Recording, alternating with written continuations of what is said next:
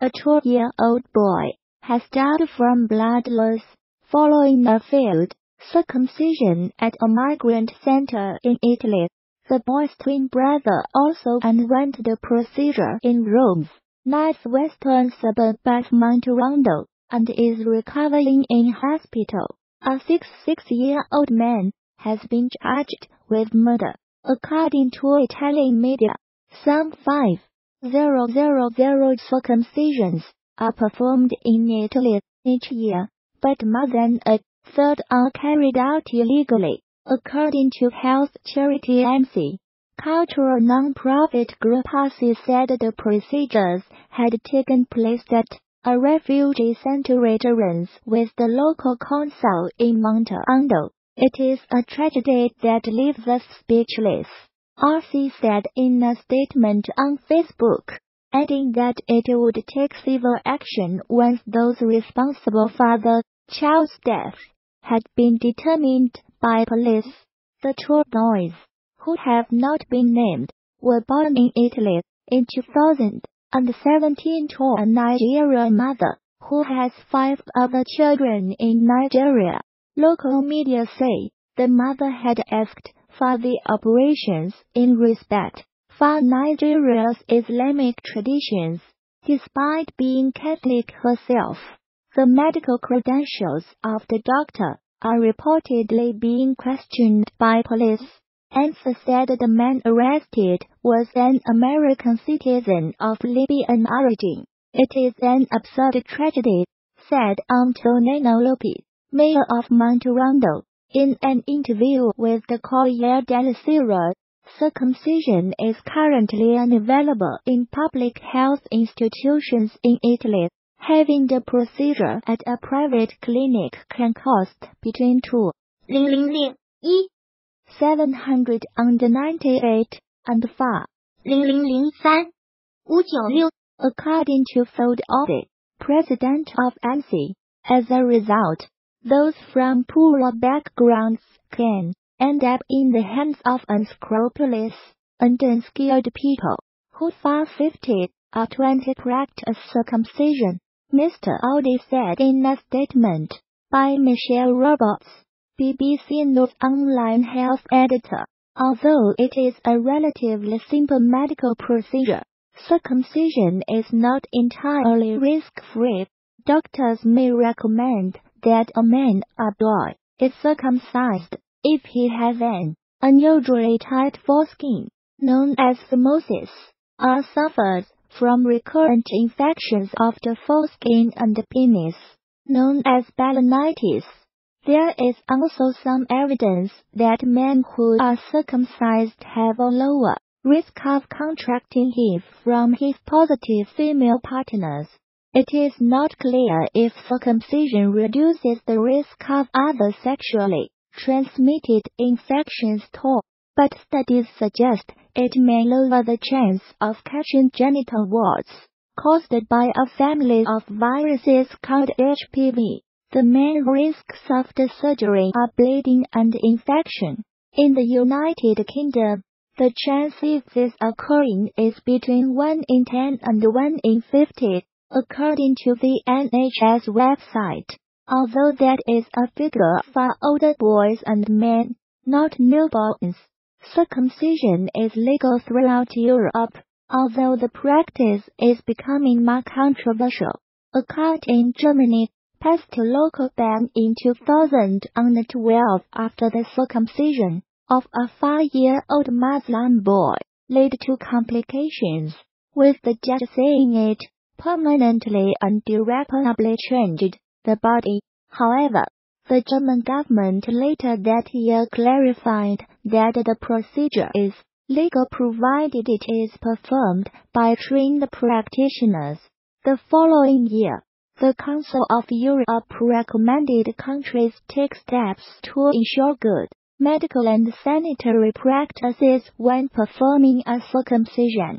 And in the United Kingdom in 2016, a court ruled that a Muslim father could not have his son circumcised after their mother disagreed.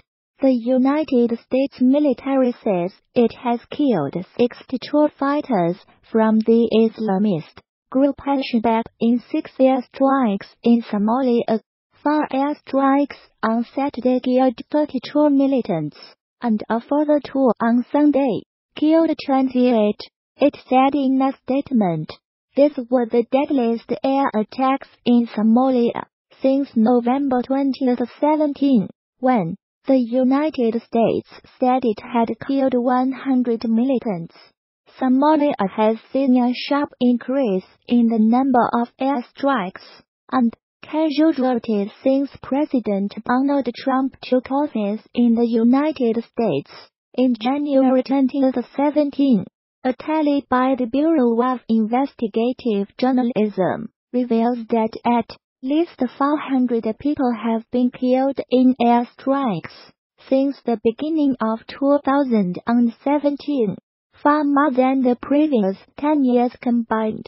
The latest strikes bring to at least 30 the number carried out in Somalia so far this year, compared with 35 recorded in 2017. The United States has a huge military base in neighboring Djibouti, from where it launches attacks on the militants. Mr. Trump gave the United States military greater authority in March 2017 to attack militants in Somalia.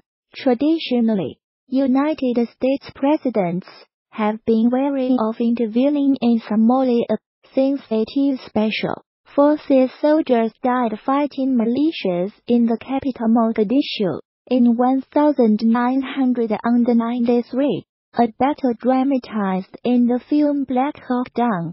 No civilians were killed in the latest airstrikes, which were carried out in coordination with the Somali government.